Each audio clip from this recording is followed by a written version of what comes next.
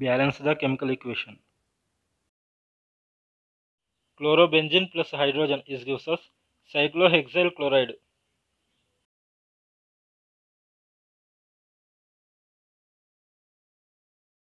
In this equation, the left hand side there are C atoms 6, H atoms 7 and Cl atom 1 present.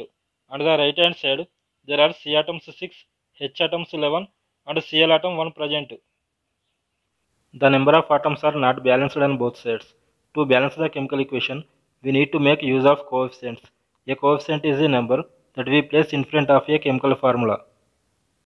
In this equation, we need to balance the H atoms. To do this, we need to put a coefficient of 3 in front of H2.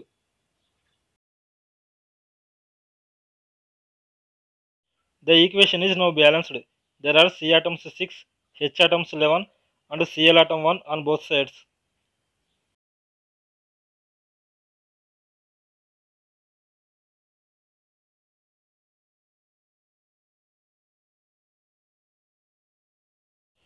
If you like this video, please subscribe my channel and press on the bell icon.